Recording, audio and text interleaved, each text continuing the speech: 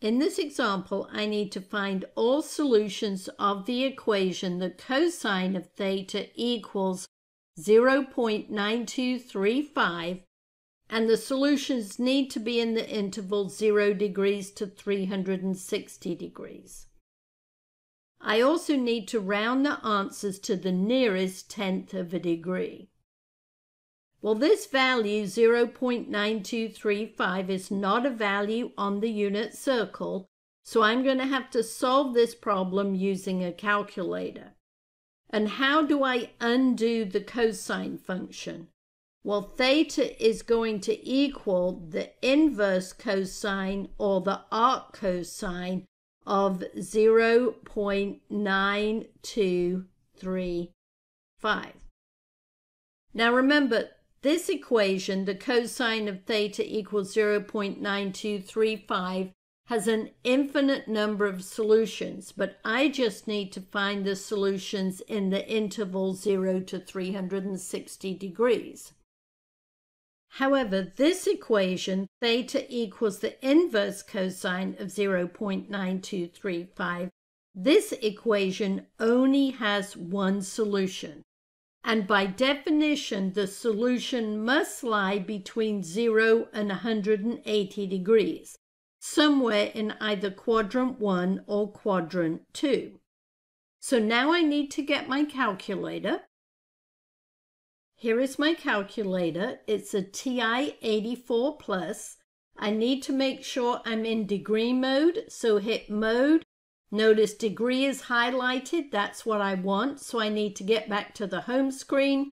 So hit quit, which is second mode. So now I just need to type this into the calculator. The inverse cosine or arc cosine is in blue above the cosine key.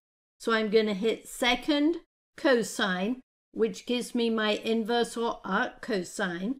And now to type this number in, it's 0.9235, close parentheses and hit enter.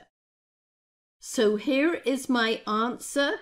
I need to round it to the nearest tenth of a degree.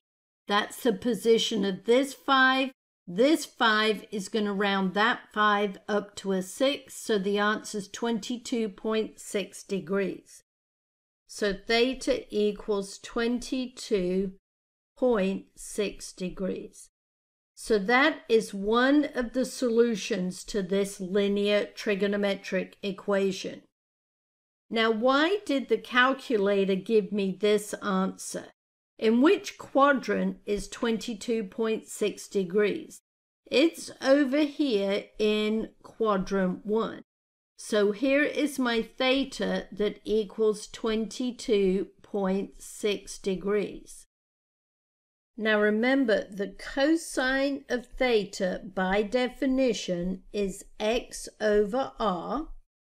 In this case, we were given the cosine of theta is a positive number. It's greater than 0. And when will that occur? Well, r is always positive, so the cosine of theta will be positive when x is positive. Now, out of these two quadrants, quadrant 1 and quadrant 2, in which of these quadrants is x going to be positive? It's going to be positive in quadrant 1. That's why the calculator gave me an answer in quadrant 1. Now, is quadrant 1 the only quadrant in which x is positive? No, x is positive also in quadrant 4.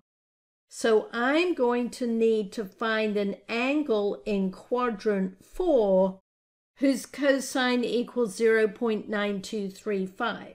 So I'm looking for this angle. I'm going to call it theta sub 2. And how am I going to find this angle? I'm going to need to use reference angles.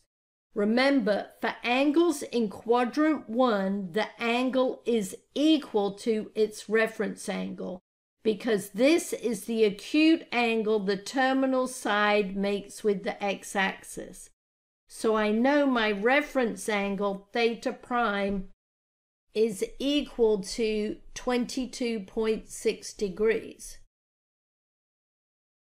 And for the angle in quadrant 4, its reference angle, theta prime, also has to equal 22.6 degrees. So now, how can I find my theta 2? Well, you can see that this whole angle, theta 2, plus the reference angle has to add up to 360. So theta sub 2 is going to equal 360 degrees minus my reference angle of 22.6 degrees. So what is my second solution? 360 minus 22.6 is 337.4 degrees. So that is my second solution to this equation. And how can we check it?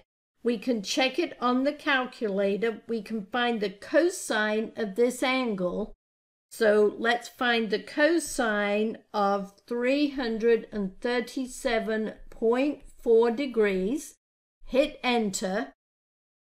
Now, is this the number that I started with in my problem?